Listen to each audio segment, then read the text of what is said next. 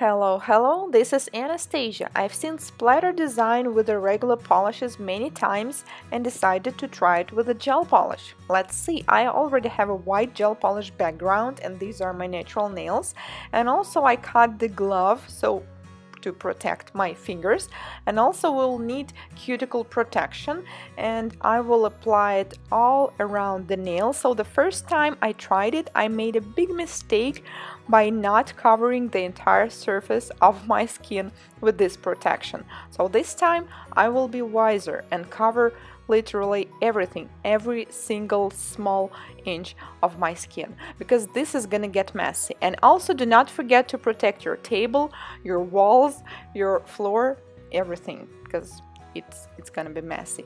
Okay, now we will need a regular straw. I will put a little bit gel polish inside and then simply blow it.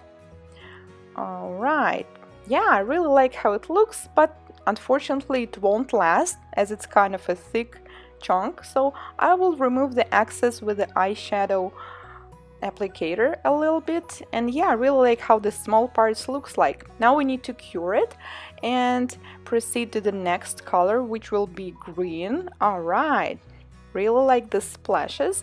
And now we also need to cure this color and then go to the yellow. I'm using neon yellow color. Blow it. Okay, now we have this nice splashes.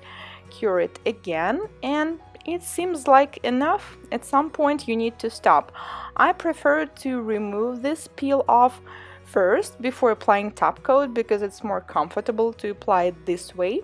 So make sure you remove it entirely.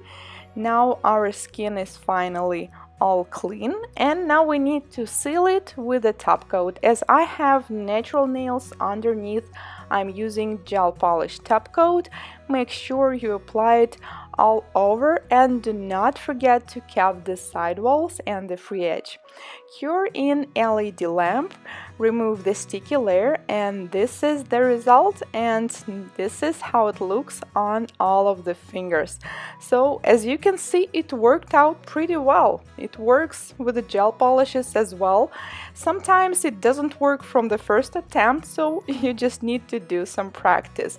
So this is the result, and it looks really nice outside because these are neon colors. They look so fun and bright when it's summer. So this was my design, and the goal of this design was just to figure out whether it will work with a gel polish. Thank you very much for watching this video. Do not forget to subscribe so you won't miss any new ones, and remember, never stop learning. I'll see you next time. Bye!